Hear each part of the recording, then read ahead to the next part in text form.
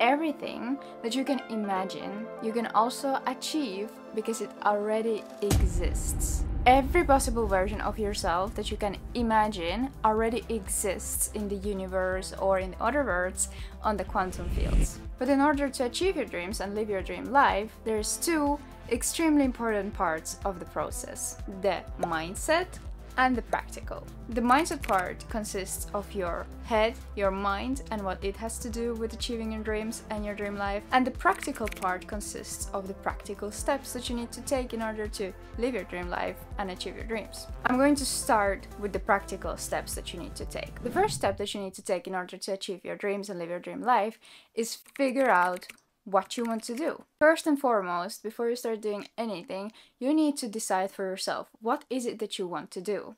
You need to get that very clear for yourself, because if you have many wantings and you want to achieve many things at the same time, your focus is going to be split. And that's a no-no, because you want one thing, then you want another thing, and then you want a third thing, which eventually will lead into achieving nothing, because your focus is split. You need that focus. And of course, we all want many things in life. Obviously, that's very natural. But what you need to do in order to start achieving your dream life, you need to focus at one thing at a time. And then you add more things to your life once the first thing that you focused on starts to get rolling. So for those who know what they want from life, this step will be very easy. But for those who don't and can't really decide, I recommend you watching this video on how to figure out what you want to do with your life. So that video will help you a lot if you still don't know what you want to do with your life. Definitely check it out. The video is linked here, and it's also in the description if you want to find it later. But if you're someone who already knows what you want from your life and you know what dream you want to focus on, I want you to write it down, and you need to write it very clear and detailed. And why it's super important to write it down is because if you don't, if you just keep it in your head, it's very unorganized. Whereas if you write it down, you get it very clear and detailed. So you keep yourself focused by writing it down, and you also get your thoughts organized by writing it down. And every time you lose focus, get anxious or frustrated, you can read it again and you get back on your course. Because believe me, that will happen a lot. Before we move any further, I need to make one thing clear for you. If you watch only one part of this video, make sure it's this one. First of all, anything that you decide to do in your life requires the exact same input. However, your brain will choose for the safest and most simple option, because your brain is lazy. Its primary task is to keep you safe and alive, so it will avoid anything that includes fear, because fear is a sign of danger. And what your body perceived as danger many years ago during hunters and collectors was a situation that would have probably made you really die. Whereas in today's world, such situation where the sign of fear would actually result in death is very rare. And that's why the feeling of fear is so extremely powerful feeling. It's one of the most powerful feelings, because its primary task is to actually signal to your body that, hey, hello, there's a dangerous situation, you need to keep me safe. You need to make all the body reactions ready to keep me safe, to either run or fight. And that's why the feeling of fear is so hard to overcome, because it literally feels like you're battling with yourself. But why I'm saying all this, because I strongly believe that the biggest growth happens in the zone of fear. When you are deciding what to do with your life, please keep this, what I just said, in mind, and please try to overcome the feeling of fear and follow the fear. Because the biggest transformation in your life will happen exactly there. Okay, I said what I wanted to say, now we move on to the next step. The next step is to create a plan.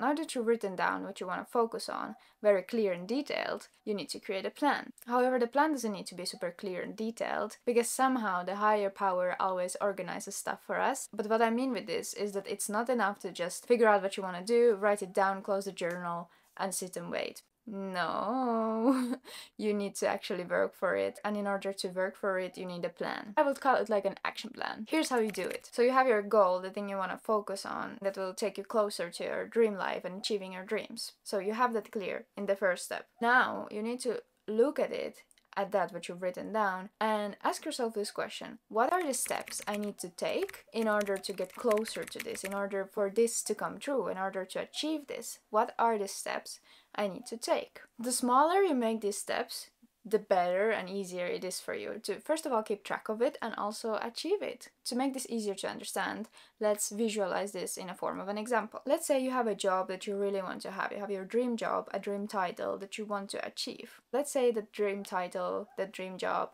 will be a creative manager at some nice company. Well, if you're just graduated from university, chances are that you're not going to be hired as a creative manager of some cool company immediately.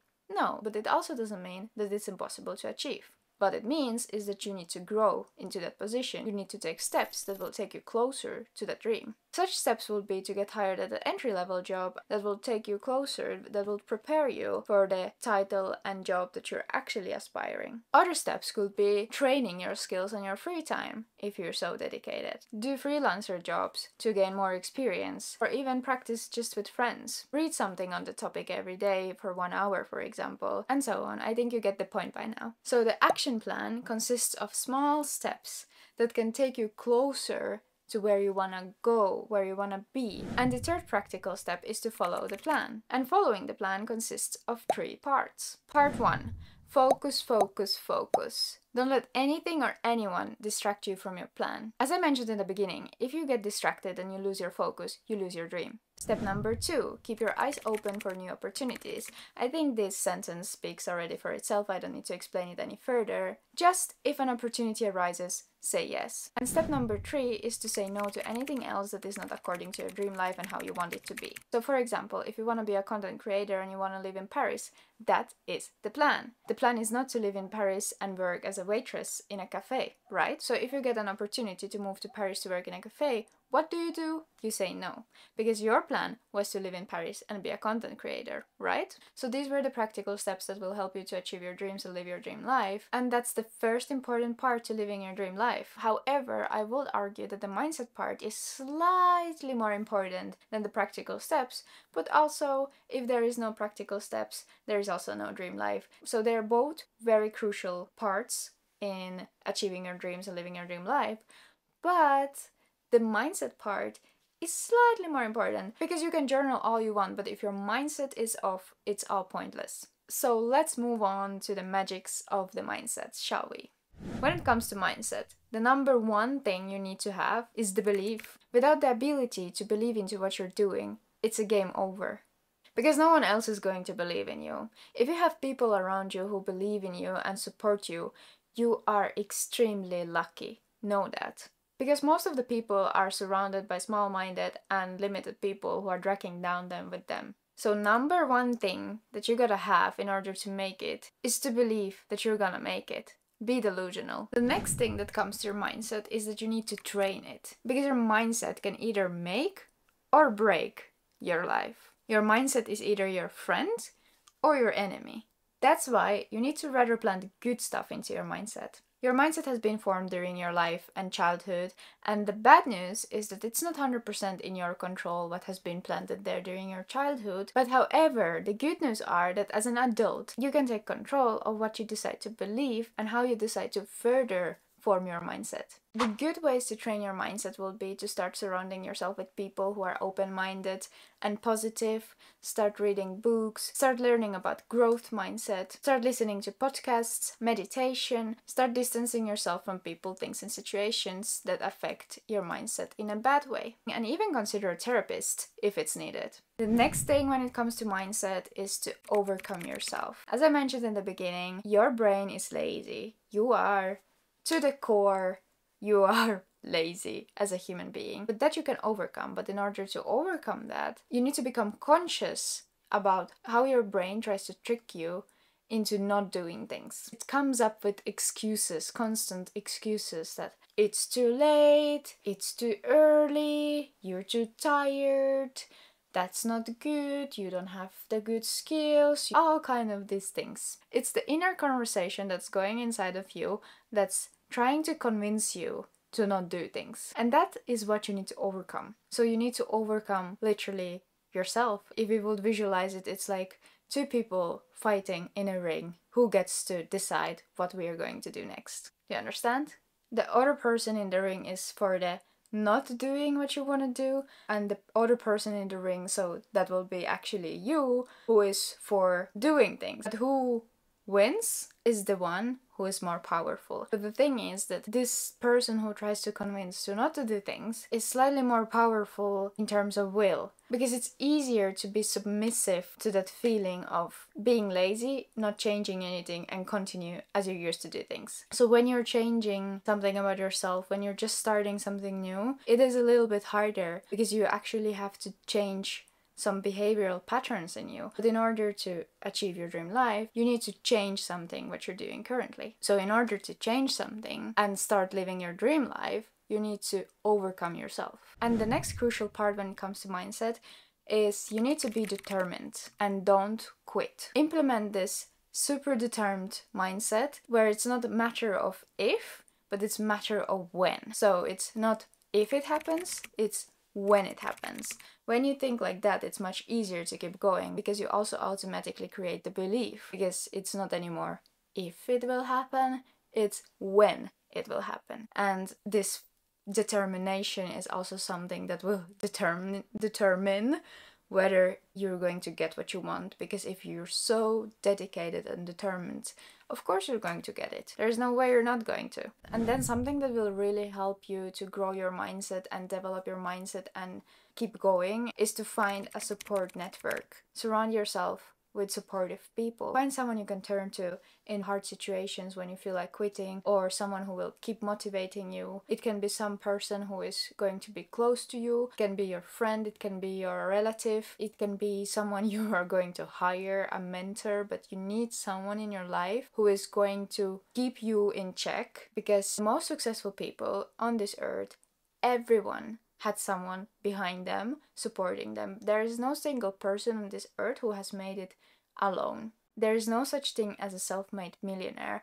Every millionaire has a whole team behind them. It's really crucial, because obviously we humans tend to doubt ourselves, especially in the situations when it gets hard, when you're not seeing results, when it's not working out as you want, when it's not moving to the direction as you want, when things are hard. And because things are going to be hard, it's not easy to achieve your dream life, even though it's totally worth it, but it's not easy. So that's why you need your support network where you can go and be supported. Look at it like this: if you're surrounded by people who are negative, they have limiting beliefs, and they think everything is unrealistic, sooner or later, no matter how determined, ambitious and enthusiastic person you are, you're also going to be sucked by those attitudes of those people you're surrounded by. Whereas if you are surrounded by people who are super ambitious, they are go-getters, they get their goals, they work on themselves, they are super effective people, and they think that reality is subjective,